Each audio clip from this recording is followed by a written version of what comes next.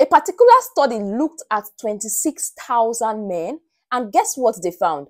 45% actually wanted a bigger penis, while 38% wanted an increase in height.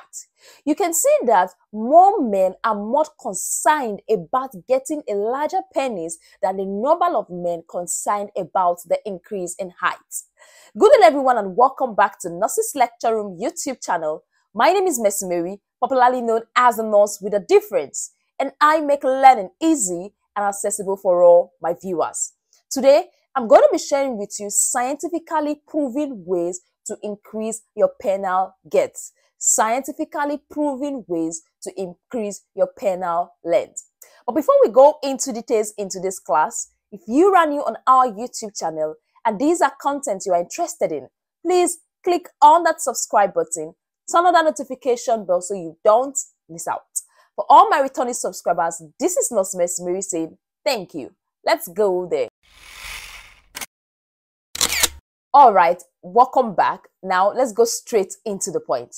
I just want to let you know that penile length is a matter of concern to most men.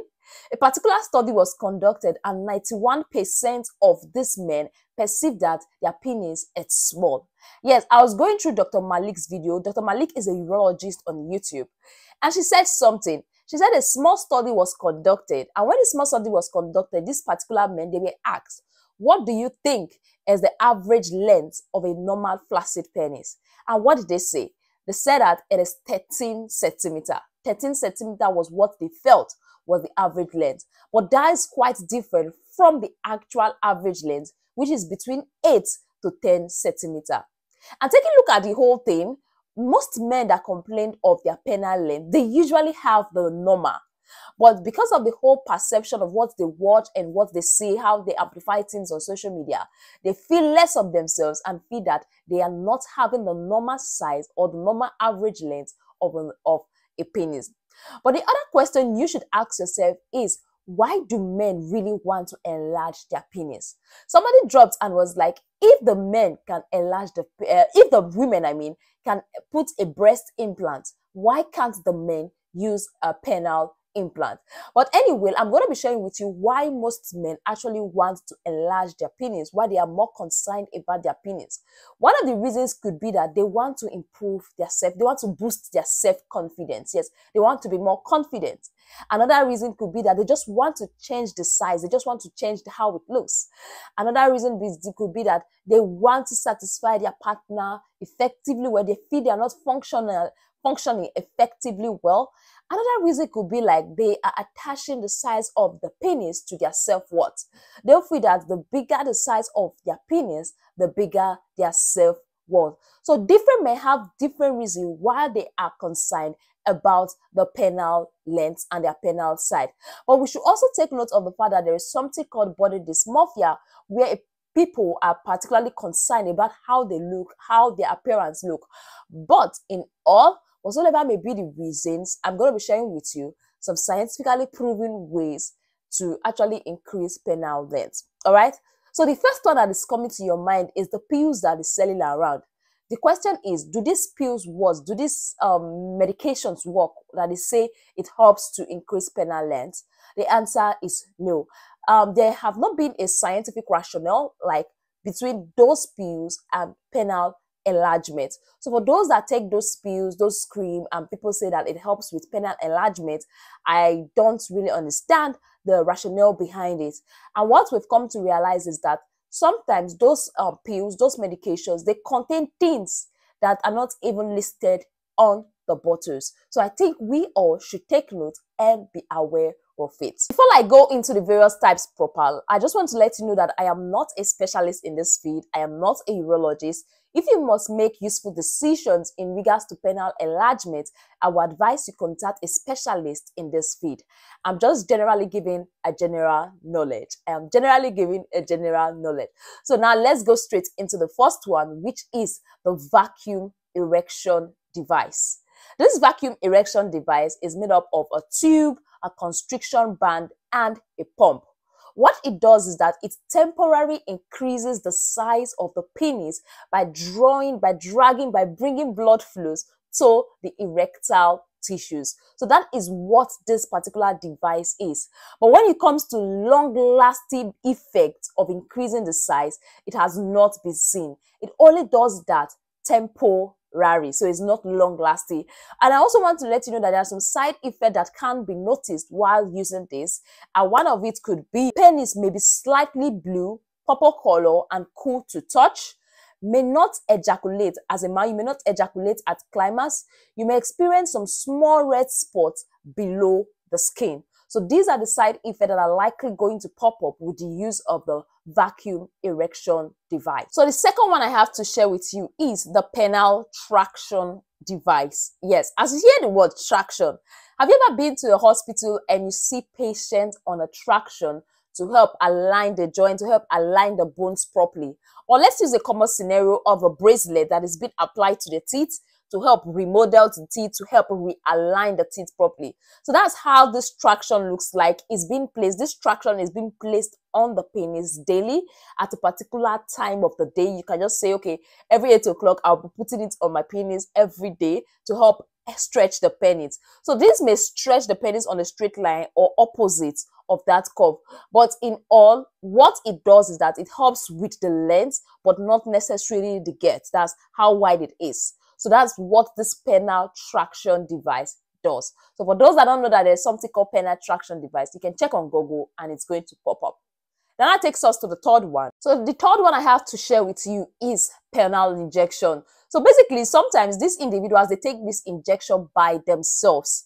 This is the injection of aprostadal, aprostadal into the penis. Why some, they go to the hospital to get this done. It doesn't require any anesthetics. It doesn't require any surgery. It doesn't require you for you to be in the hospital for a long period of time.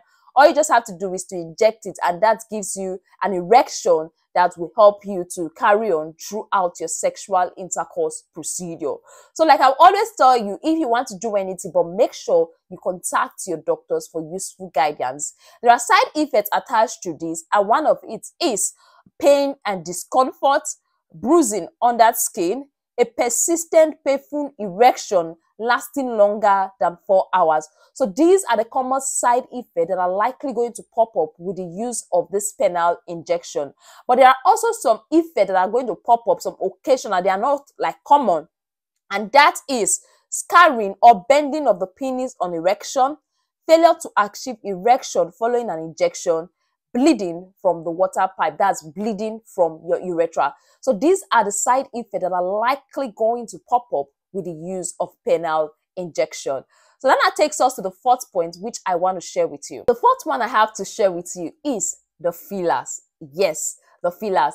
So the fillers involve the use of an injection. They inject hyaluronic acid into the glands of the penis, that is the head of the penis. This helps with penile enlargement. So this whole procedure is done under local anesthetics. Yes, you can even go home and carry out your normal activities of the day as if nothing happened. So these fillers usually last up to 12 months to 24 months, between 12 months to 24 months. And I heard that some people usually go for top-up, like to make sure that it's within the range, they go for top-up.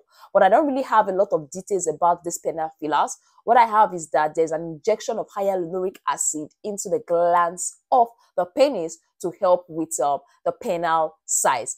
And one thing you should know is that fillers have always been, they've been used in the cosmetic industry for a very long period of time. So that takes me to the fifth point, which I want to share with you, and that is the implant. So there are basically different types of implants. We have the inflatable implant and we have the non-inflatable implant. So the inflatable implant helps you to get erection whenever you want. So as the name implies, inflatable, all you have to do is just to inflate and you get the erection. So I can't really go into details about it because I am not a specialist on this field. So we have the inflatable and the non-inflatable implants, and there's also another one called the Neumann implants. But when I was going through the internet searching for information, I found out that the Neumann implant is not licensed to be used in the UK, but is licensed to be used in the United States. So there's something called an implant, as the name implies, implants, be it inflatable, non-inflatable, Neumann implants. What is happening is that they are inserting something, just the same way you have your breast implant. That is the same way you have your penile implant. Sometimes they insert this silicone, but the non-inflatable, to help these men with erectile dysfunction, to help them out and help them with their sexual life and sexual performance. Then the last one I have to share with you is surgery. Yes, people embark on surgery to help increase their penile length. This involves the transfer of fat tissues and also grafts. So what I think whenever I hear surgery in regards to the penis, what comes to my mind is that the same way you have a transfer of fat for those that do their boobs, for those that do their buttocks and also their breasts, there's a transfer of fat from other parts of the body to that place. So that is what I feel the doctors will be doing, to transfer fat to the penis to help with enlarging the side. You get? So surgeries can be done to enlarge your penis. So these are the scientifically proven ways I have read and I have seen that has helped to improve the penile size. So I think we should take note of that. And also, if you want to, like I earlier said, improve the penis, the penile size, it's advisable you contact a specialist in this field. I just want to let you know that these are ways, but I'm not saying I am a specialist in this particular field. So I hope this video is beneficial, and I also want to let you know that it's expensive. It's not cheap. Same way your liposuction, your breast enlargement, your buttocks enlargement is not cheap. That's the same way penile enlargement is not cheap. So you don't feel it's cheap. It's something you can just get even if you don't have money. Basically, this is what I have to share with you today. Thank you very much for staying tuned. Thank you very much for watching this video. Don't forget to like, don't forget to subscribe, and don't forget to share with a friend if you got value.